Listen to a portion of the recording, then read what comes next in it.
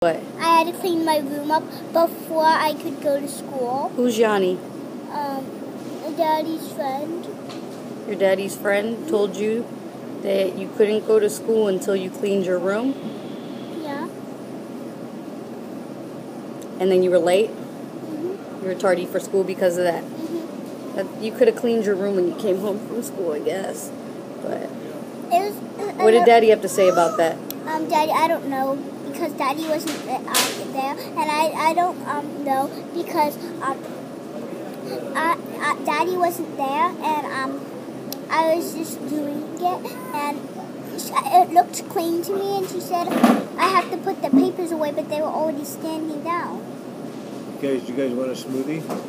Yeah.